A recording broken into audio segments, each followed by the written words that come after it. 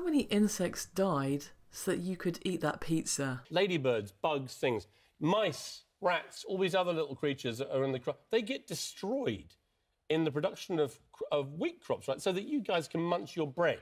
When some idiot asks you this question, don't get mad, get logical. The usual default answer I hear from many vegans to this question is... Veganism is not about perfection, it's about doing the best that you can. Or, most insects die to produce the crops fed to the animals that you eat. Both of which are true, but both kind of put you in an awkward position because you haven't explained why killing insects to make pizza is reasonable. So, a step further than this would be the vegan response. I appreciate the point where you're suggesting that the insects are being killed, but what we need to realise is the intent behind it.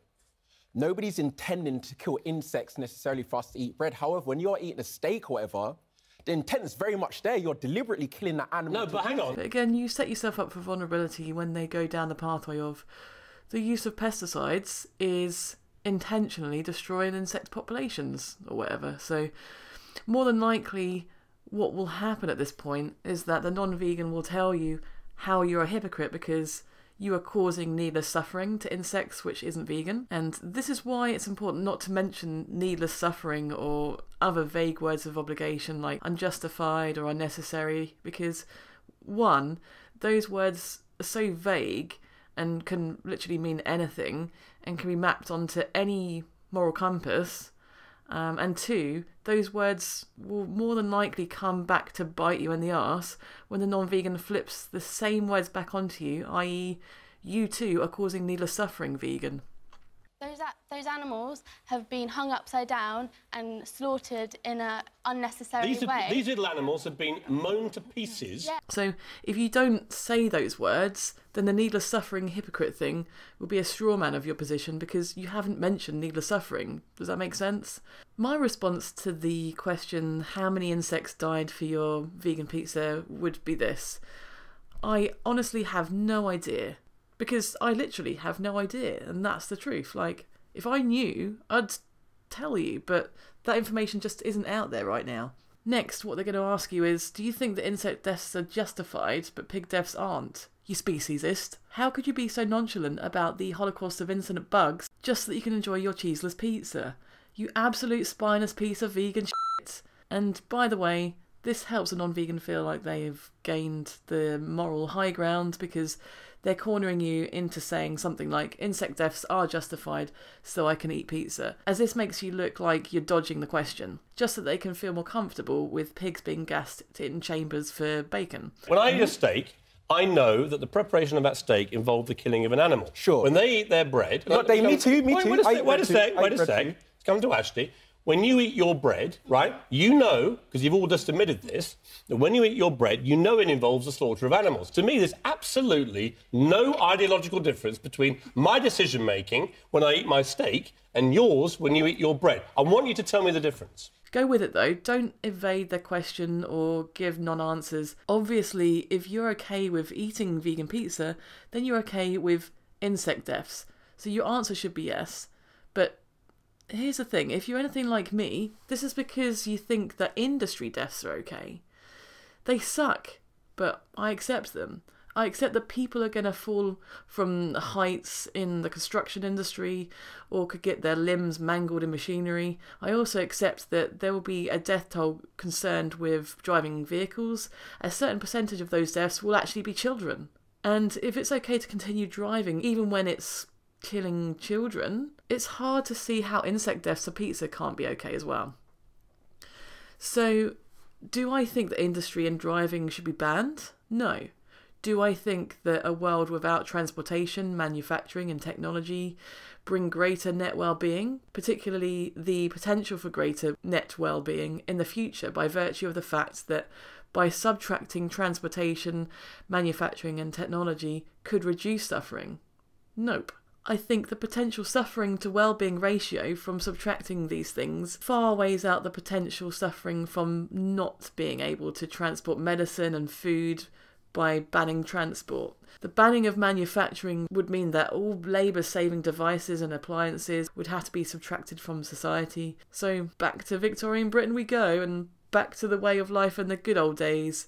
As Steven Pinker puts it in his book Enlightenment Now, the many hours our grandmothers spent pumping, canning, churning, pickling, curing, sweeping, waxing, scrubbing, wringing, sudsing, drying, stitching, mending, knitting, darning, and as they used to be reminded, slaving over a hot stove, working our fingers to the bone. So, I mean, the question can just be turned around and put back on them after you've conceded that the crop deaths fall within your moral system, which is veganism, just by asking them, well, do you think that industry's deaths are immoral? Or you could say, should we ban industry because of the death toll it creates? If yes, then you just describe what will happen without industry. No supermarkets or cars, and good luck trying to get your life-saving medication when there's no manufacturing or transport. If no, then why would insect deaths for food production be immoral when we literally accept this amount of children dying from car accidents a year in the UK alone, just to be able to drop the kids off at school in the morning? So monocropping saves time and prevents the alternative, the batshit crazy concept of mass permaculture, where, you know, the workforce would have to come out from all the offices and warehouses to have to work the land and process crops by hand, ready to be walked to the handmade Victorian market where everyone can buy their shit. But in the future, you know, you'll have shaving foam and shampoo that reorders itself on Amazon the next day delivery, because the containers will have the technology that detects when it's empty and it will send a report to be reordered. I don't see why agriculture wouldn't advance to a level where it creates nominal deaths to wildlife. Things like vertical farming are already here, but the concept is so new and expensive right now, which is literally what we used to say about mobile phones and the internet before they became affordable commodities. So, but listen, right, the world isn't going to get more ethical if we're not even going vegan yet. Why would the world care about crop deaths if they don't even care about bacon factory farms, chick Holocaust industries, and baby calves having their throats sliced because people just want a drop of milk in their tea? It's the same kind of problem as when you try and learn to run before you can walk, or if you're trying to understand trigonometry before you can understand multiplication.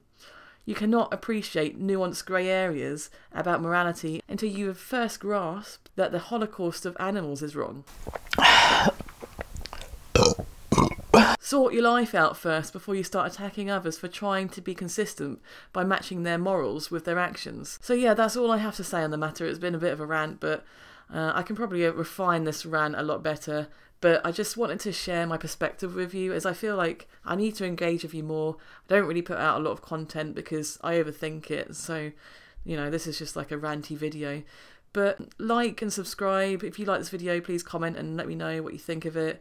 As ever, I'm reachable in the Ask Yourself Discord server if anyone wants to chat with me. And if you ever want to help me improve the frequency and quality of my uploads, then you can tip me at Patreon. Thanks for watching. See you next time.